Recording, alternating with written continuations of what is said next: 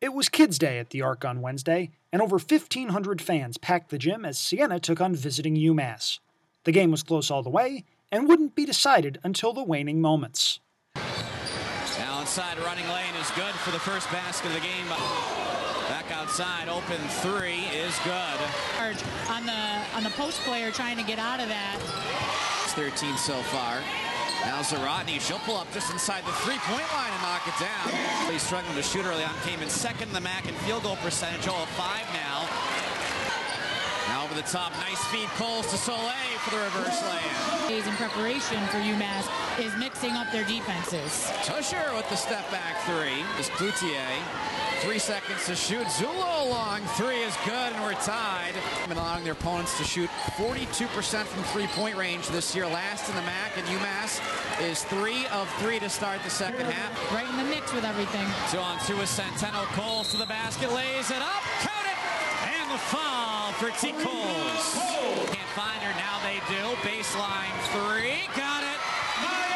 Maya Gerling, Cloutier for the answer. Got it. Carolyn Cloutier, Trebier. But forcing the turnover. Excellent defense in transition. But then Zullo picks her pocket and gets her right back. RNC came in 15 points a game, second in the MAC. Just 1 point on 0 of 5 shooting. Centeno step back. Three is good.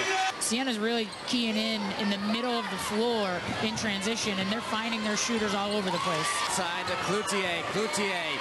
Little fadeaway, well off the mark. Right there, though, is Watson for another putback. Centeno, hands off Gerling. Maya drives the lane, off balance, off the window, too strong. Rebound by Robinson, tied up and foul with 13.5 to go. And 5-point game, 13 and a half to go. Saints need something in a hurry here.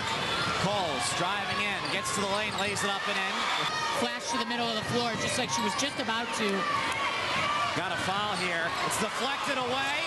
Who's got it? Ball loose on the court. 2 seconds to go. Saints got to get rid of it. A timeout taken. Siena did not have a timeout. Is that somebody on the floor from Siena called a timeout, and it is now a technical foul because Siena didn't have any timeout.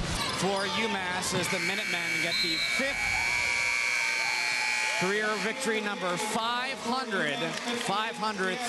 win all time for UMass as they survive Siena 58-53, third straight win for the Minutewomen.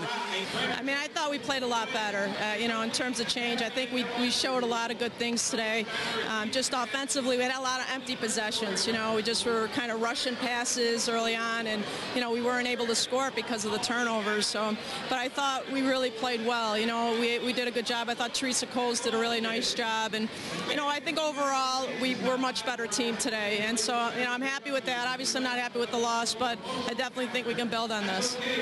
I mean, I just hope that we can take out this game, that we really just need to stay strong. We need to be able to keep our momentum, keep up our energy, and really just follow through with our shots, our rebounds, our defense. And as long as we keep playing strong for the whole entire 40 minutes, and we'll capitalize on it.